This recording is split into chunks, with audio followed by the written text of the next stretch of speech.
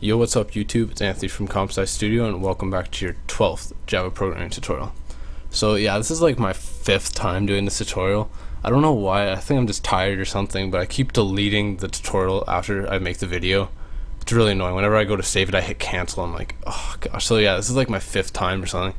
So bear with me if I'm a little unenthusiastic now. So this tutorial is pretty easy. We're just going to be learning basically a short form on how to increment a variable. So let's just make an integer called a, set it equal to 0. And then what we're going to do, instead of going a is equal to a plus 1, to do that in a shorter way, we could just go a plus plus.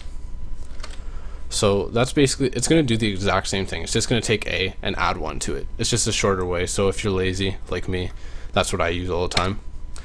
So if we just printed this out, just so you guys don't think I'm lying, let's print out a, and we get 1. But what if we wanted to subtract a? Like, is there a short form for that? Well, yeah, it's just a minus minus. So that's kind of cool. If you run that now, you get -1. So yeah, that's it for this tutorial. That's just a little quick way on how to add and subtract things. So I guess I'll see you guys in the next tutorial.